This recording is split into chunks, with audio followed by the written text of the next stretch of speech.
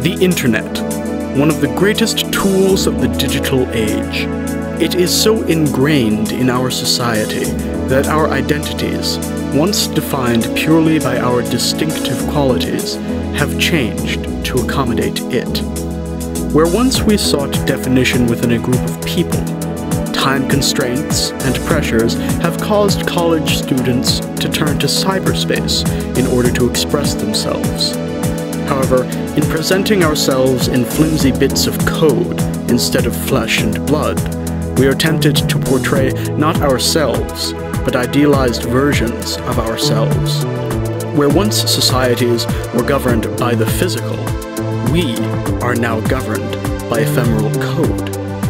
This has destroyed the traditional view of a truthful anthropology, a physical anthropology, and has created a painted anthropology. The use of social networking sites, such as Facebook, has allowed the new generation, the generation of the digital age, to present themselves however they see fit.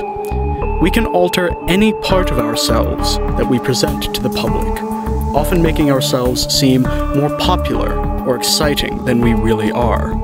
Yet, few realize the danger in such an approach. Over 7.5 million college students log on daily to Facebook alone. While they may not realize it, these millions of aspiring students are being watched, for as our society has progressed, so has our surveillance. Whereas we once had Michael Foucault's panopticon, we now have an invisible panopticon that monitors our digital lives as effectively as our real ones. However, as bits of code, we lose our humanity and are broken down to the most basic principles, our news feeds, our preferences, our pictures, devoid of personality or explanation. Over 20% of the prospective employers of college students now regularly check the Facebooks of their employees.